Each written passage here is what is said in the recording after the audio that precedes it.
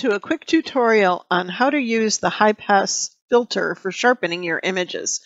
I never liked the unsharp mask feature in Photoshop. Back when I started working with elements, I just found it very confusing with all the different sliders to really get a result that I liked.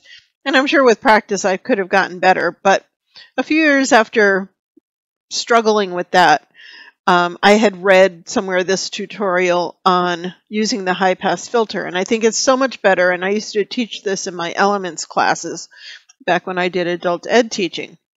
So what we need to do is have all of everything we've done to our image in one layer. So if you've got like a whole bunch of layers and you've done adjustments, let's say we add a couple of adjustment layers.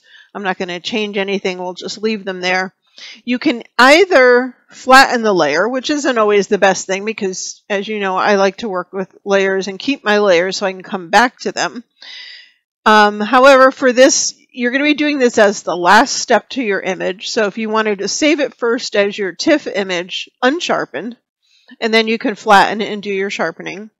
Or, as I've demonstrated in some of my webinars, you could create a merged layer that combines all of the layers in your project into one layer without flattening it. And the way you would do that is the keyboard shortcut on a PC is Control, Alt, Shift, and the letter E. And that creates this merged layer. And I usually label that as merged so I know why that layer is there and what it is. If you're on a Mac, that would be Command Option Shift E. So now we have our merged layer. We do want to duplicate this because we need a second layer for this filter to work. So I'm going to do a Control J, duplicate my layer, and then you're going to come up to the filter menu, go to Other, and go to High Pass. And when it first opens, you're going to get this weird looking gray screen. And that's okay, don't panic, because this is how we're going to create the illusion of the sharpening in our image. So what you want to do is you only have one slider to deal with here. And you want to move this so that you just start seeing the outlines and details in your image, because that's where this effect is going to be applied. So you don't want to go too far because then you're going to get that really kind of over sharpened, crunchy kind of look that we don't want to do. So you want to just start really seeing some of the good detail in there. I'm going to go a little bit higher than normal just so it will show up good on the video here. Normally I would probably do for this image maybe about around there, about 2.8. So we're going to push that just a couple points more.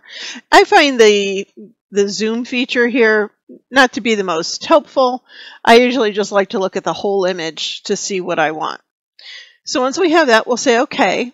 Now the way we make this work is just like if we were working with a texture, we're going to change the blending mode of this layer to hard light. And I'm going to zoom in so you can see the effect. We'll start with the house. So if I turn it off, that's the before. You can see it's got a little softness to it. And with our filter on it, you can see all of these lines in the roof and then the boards really start to pop. If we come over to the trees and the cows, again, this is the after. There's the before. You can see it's a lot softer in here. And with this filter, it really makes the details pop. Now, if you get to this point and you go, well, maybe I applied a little too much, you can always lower the opacity of that layer a little bit and just pull it back so that it's not so strong. And we're going to do one more example, and then I'm going to show you how to mask it off a background, which you could also do in an image like this with a sky. So let me switch over here to this hummingbird. Now, this has been edited but not sharpened at this point. So I'm going to work with this layer. Again, I need to duplicate that layer, so I use Control J. There's like 4 ways you can duplicate a layer, whichever you prefer. We're going to apply our filter other high pass. And this is going to vary a little bit depending on your image and how much detail. So these details are a lot finer in the bird. So we're going to push this one a little bit more. So we're up about 4. I'm going to actually come back a little because I think that's going to be way too much up there. Let's come back to about 3.7, and I'm going to say OK. And then we're going to change our blending mode to the hard light. You could also, if hard light is too much, you can also try soft light, and that will lessen the effect or lowering the opacity. So let's zoom in so we can see our little bird here. So here's our before. You can see it's a little soft on the feathers. And with this, it makes those details pop a whole lot more.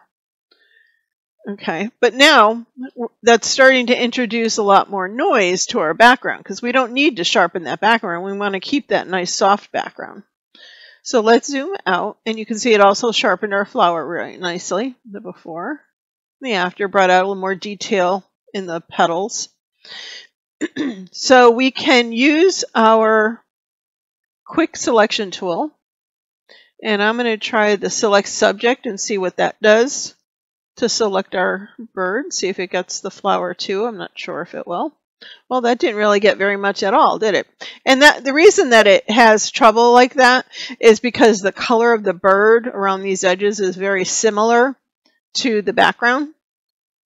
So there's a couple ways we can do the selection instead. So I'm going to do a Control-D to deselect that.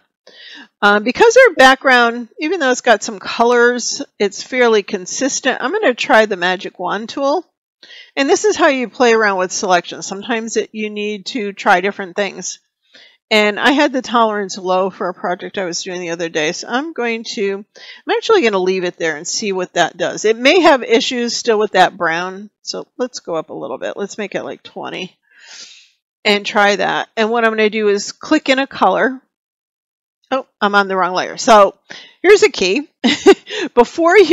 That's probably why I didn't select our bird, because I was on the wrong layer. So in order for it to actually read the what we want to mask to select the subject, we have to click on our background layer. So let's try that Magic Wand again. Or let's try the quick selection tool and the select subject and see if it does any better. So that's a good reason I did that, because I showed you what you shouldn't do. There we go. That made a little better selection. So, and it did get some of the flowers, so we can add to our selection. So you want to go around and make sure that you've gotten all of the parts of the bird. And missed a little bit down here, so I'm going to add a little to this selection. And you can always adjust this too after you create the mask, and that's why we're doing masking and not erasing. Back the very first time I tried this filter, I looked at my old file of this bird and I erased what I didn't want. I'm like, oh my, that was before I learned the benefits of masking, I guess. So we all keep learning here. So let's so this might be a difficult one to select. Let's see if it'll find the edge. Yeah, not too bad. And get the rest of that little bird. And let's come over to our flower. And to move this around like I am, when you're on any tool, if you hold down the space bar, it turns your cursor into the hand tool, and then you can click and move around. I find that much easier than using these sliders because you can go diagonally or any direction you want. So that's another little tip for you. So I'm just going to select the rest of this leaf and down here. That does a pretty good job, and we have our flower selected.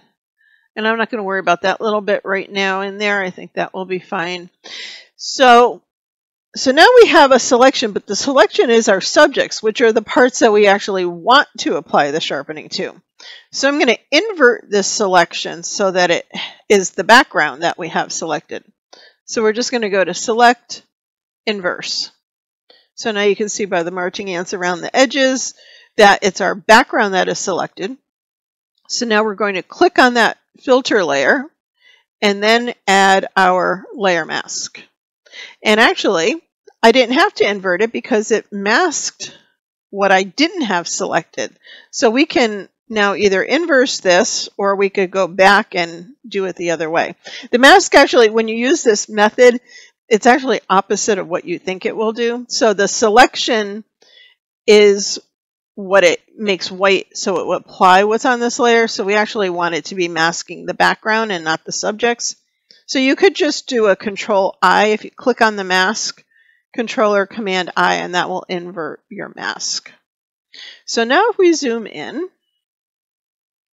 and I turn that layer off, you can see the bird is soft because it's not on.